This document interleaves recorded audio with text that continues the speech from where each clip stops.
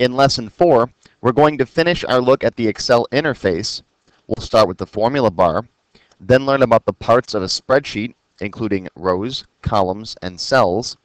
We'll learn about the mouse pointer and the different sheet tabs. Now, so far in today's lesson, almost all of the features we've discussed are the same for most of the Microsoft Office applications. You'll find features like the ribbon, the title bar, the scroll bars in several different applications, including Word and PowerPoint. There are some features that are unique to Excel. For example, the formula bar. The formula bar is used for displaying the data or the formula that's in a specific cell.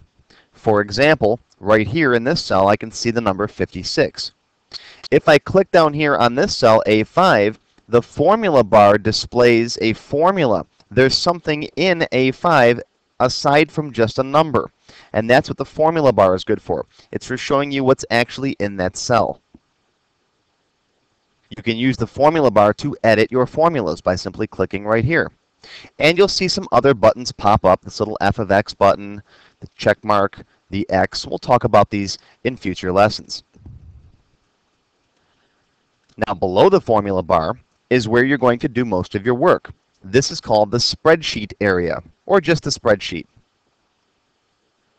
Now, a spreadsheet consists of a couple of different things. A spreadsheet consists of columns that go vertically and rows that go horizontally. Each column has a letter on top of it. For example, this is column D. This is column F. I have numbers in column A, and so on. Each row has a number to the left of it. You can see that's row 2, row 3, row 5, and so on. And if you scroll down, you'll see there are lots and lots of rows. And you can scroll to the right and see there are lots and lots of columns. Where a row and a column intersect, that's called a cell.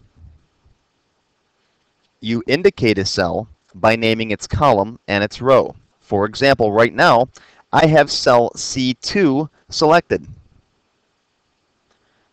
This is cell E3, H2, and so on. The value in cell A3 is 34. That is how you name a cell. You'll find the name of the current cell in the name box. You can see as I move from cell to cell, the value in the name box changes. Right now it says C2. Over here it says E3. That's the name box right here. And later on, I'll show you how you can actually name your own cells. The little plus sign floating around on the screen is called the mouse pointer. The mouse pointer usually looks like a white plus, but it can change depending on what you're doing. If you move over the ribbon, for example, it changes into an arrowhead. If you move between two column heads right here, you can see the mouse changes into a little black double pointing arrow. That's so you can resize a column.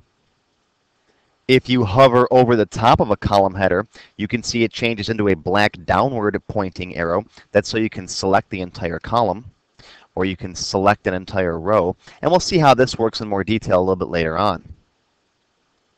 If you click in the formula bar, you'll see you have a blinking cursor. That's so you can edit your formula or the data in a cell. And again, don't worry about all these specifics right now. We'll talk about all this stuff in future lessons. I just want you to be aware that the mouse pointer will change based on where you happen to be pointing in Excel. Underneath the spreadsheet, you'll find 3 sheet tabs. They're labeled Sheet 1, Sheet 2, and Sheet 3. In Excel, the file that you're working with can be comprised of one or more sheets or spreadsheets. You can switch between these sheets by simply clicking on the Sheet tab. There's Sheet 2 and Sheet 3. And this is handy because you can have some information on Sheet 1, let's say January's information, and then switch over to sheet 2 and put February's information on sheet 2. So there's sheet 1 and sheet 2. You can add more sheets if you want. You can delete sheets. You can rename them and change the sheet tabs. And we'll see how all this works in a future lesson. And of course, you can get creative with your sheets. For example, in this workbook, I've created 3 different sheets, one for 2010, 2009, and 2008. The sheets are all very similar, but I've changed some of the formatting and the colors to make the workbook look a little more professional. And yes, of course, you'll learn how to do all of this in upcoming lessons.